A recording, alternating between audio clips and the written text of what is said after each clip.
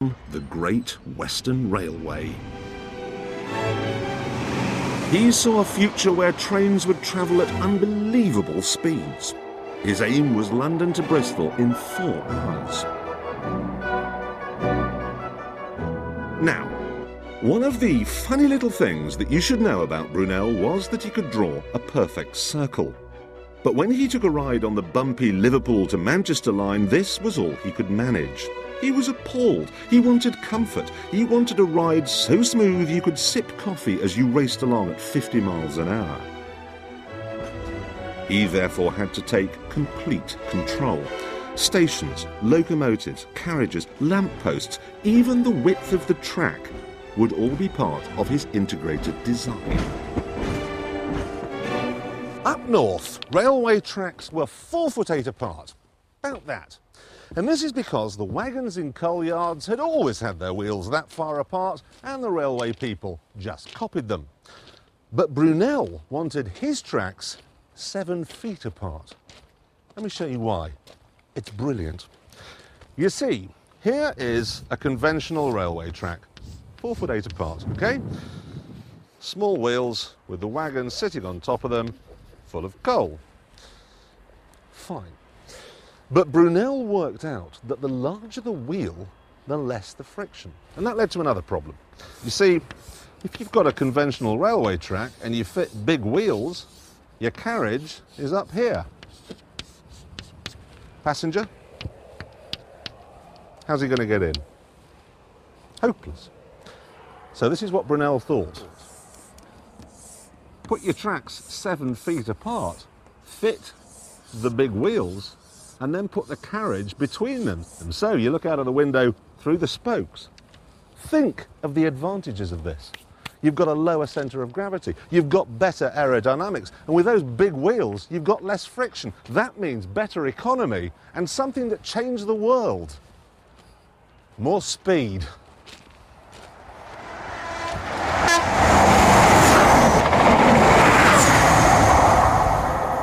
Brunel began to tour southern England with this, his walking stick. Except it's rather more than a walking stick. Let me show you. You unscrew the handle, like so. Take it off.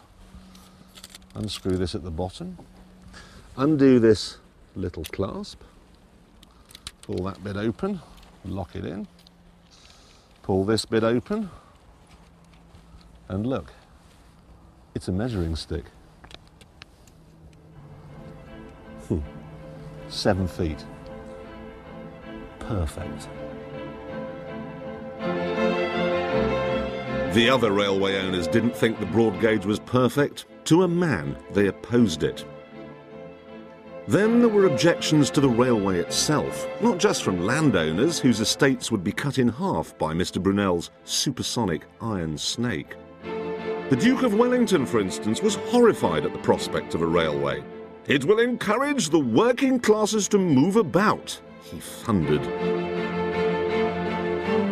And then there was the principal of Eton College. When he heard the railway would be going right past the school, he said it would tempt his pupils to visit the brothels of London.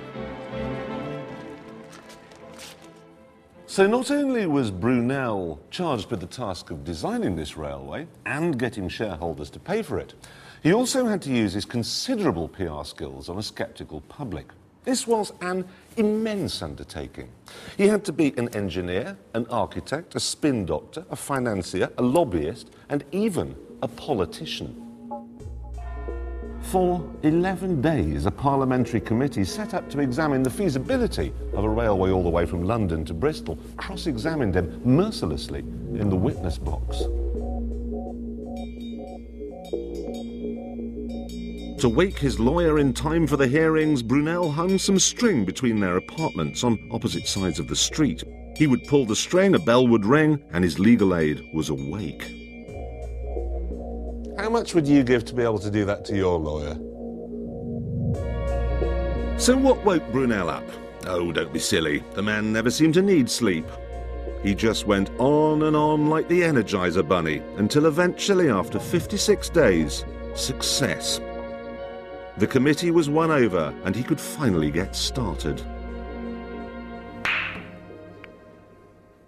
He wanted to make travelling a pleasure, so the railway had to be efficient and fast.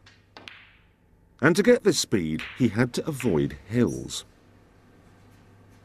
He went to such extraordinary lengths to avoid a gradient that people started to call the railway Mr. Brunel's billiard table. Of course, it wasn't easy. London to Bristol, that's 118 miles of English countryside full of hills, valleys and problems. The first obstacle he faced was this floodplain, about 11 miles to the west of London. Now, the cheap solution would have been to dip the line into it and then have a climb on the other side. But the climb would have slowed his engines down. So, to save a few seconds on the journey time, he built that. 900 feet long with 8 arches, the Warncliffe Viaduct is beauty with a purpose. And like the Clifton Bridge, he gave it an Egyptian flavour. The safe suburb of Ealing had never seen anything like it. Even the cavities in the columns between the arches are geometric delights. Like everything on the whole railway, the attention to detail was astonishing. As Brunel said, this was to be the finest work in all of England. Not the cheapest, but the best.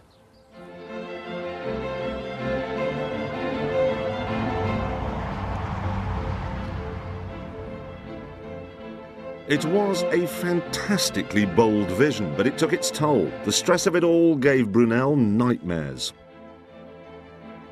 If ever I go mad, I shall have the ghost of the opening of the railway walking before me. And when it steps forward, a little swarm of devils in the shape of half-finished stations, sinking embankments, broken screws, unfinished drawings and sketches will quietly lift up my ghost and put him off a little further.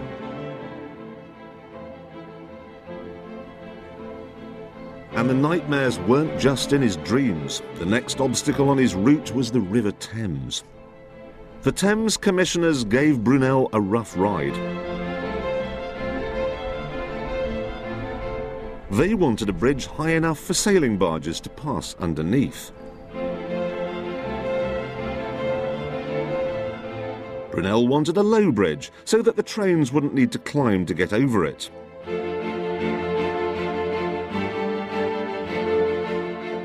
Brunel wanted 3 arches. The commissioners insisted on 2.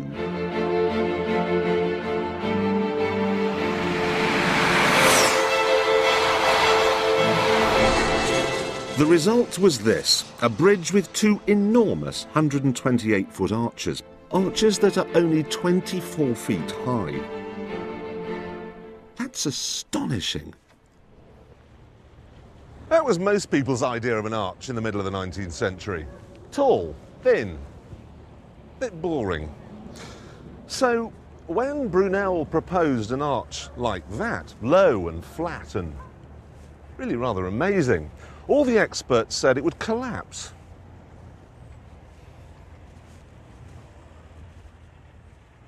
Brunel got to hear of these whisperings and mutterings and echoes.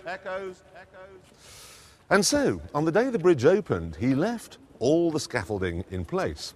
Aha, said the experts, you see, man's an incompetent fool. Take the scaffolding away, you'll end up with a river full of bricks. But when he did take the scaffolding away, a year later, nothing happened. Bridge stayed up, still here today. And it's still the widest, flattest brick arch in the world. It's a beautiful bridge.